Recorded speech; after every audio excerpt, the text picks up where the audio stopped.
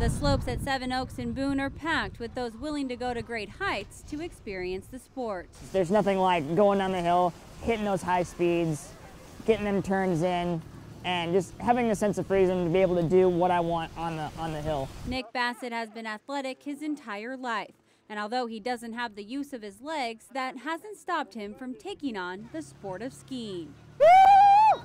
I don't let my disability slow me down at all. When I'm going down the hill, it's one of the greatest feelings in the world because it's just a sense of freedom.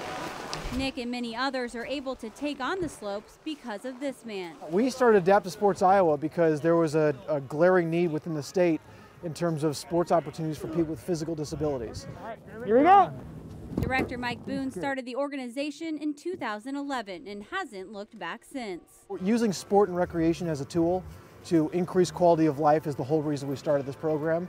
And just by talking to the people out here, you understand instantly how powerful that can be. Two kinds of specialized skis are used, both mono and bi-skis. And center and right. All made specifically to help people with disabilities forget they have one. Sochi, here we come, yeah! In Boone, Stephanie Moore, Channel 13 News.